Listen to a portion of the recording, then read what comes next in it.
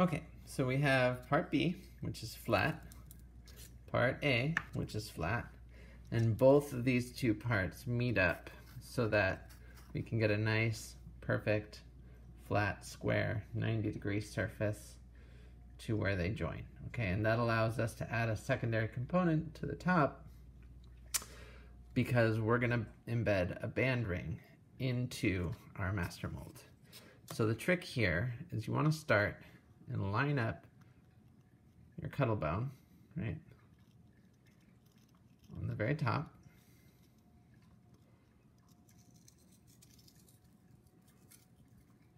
Okay, like so.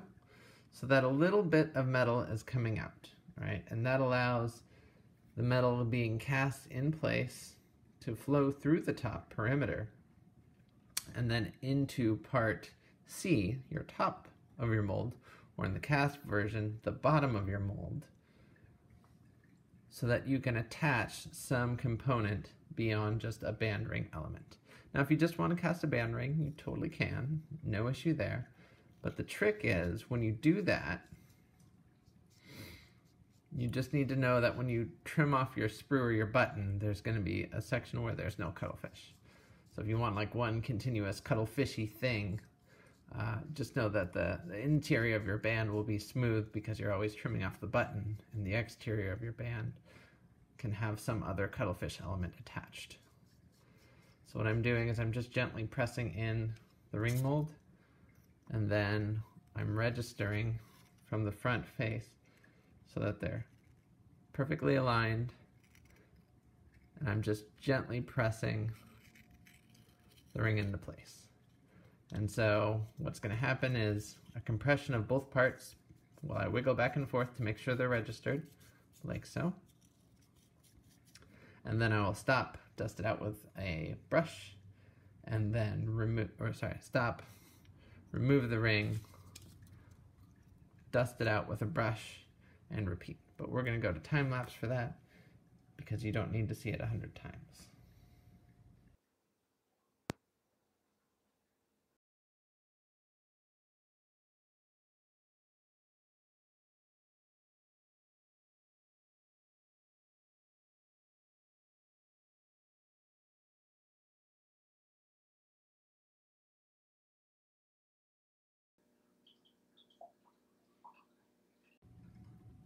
Okay, so once you have your band ring embedded in the cuttlefish, you want to make sure that you listen for this signature rubbing. Okay, that's what ensures you have a nice gasket, like an airtight seal between the cuttlefish back and front. So A and B are sealed tightly, your band ring is fully encapsulated, and then you can see on the very top there's a section of the band ring coming out, and that's allowing metal to flow to part C of the cast part, but it's also making sure that the registration is flush.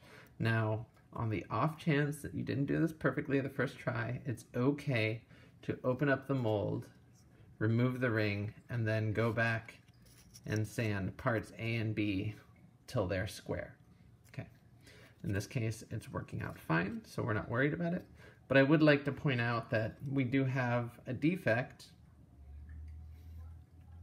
right here where some of the cuttlefish broke out during the compression process. Okay, and so there's one thing you want to make sure of when you're getting your band ring out.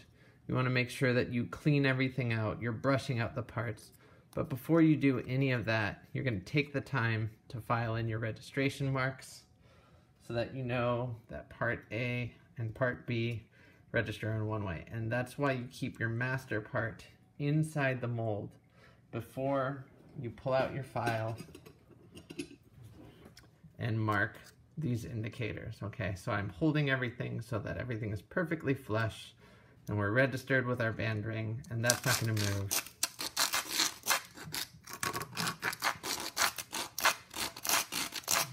Okay, so we've got nice deep grooves. Don't go too shallow because you may find that the keratin breaks away and you lose your registration. And I always file in 4 points.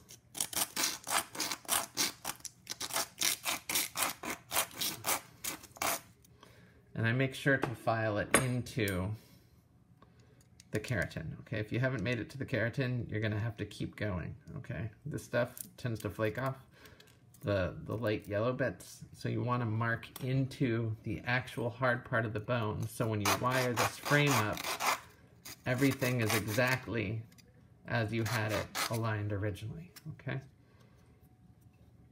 just make sure everything's lined up. Right, you got that groove in there, you got this groove in here. Get that back in focus. Okay, and then file your fourth groove.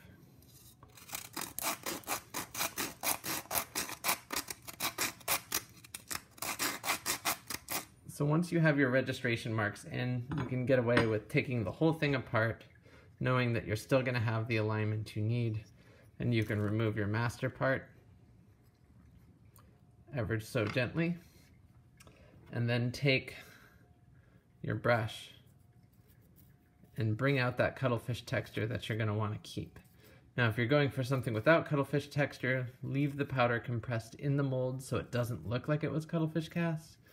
But if you want to keep that texture, that signature identifier that this was done with cuttlefish bone, it's always good to take the time to brush it out once and then again before you put together the final part. Okay. But that's part A and part B as they go together to hold the mold. Okay. So now we can work on part C.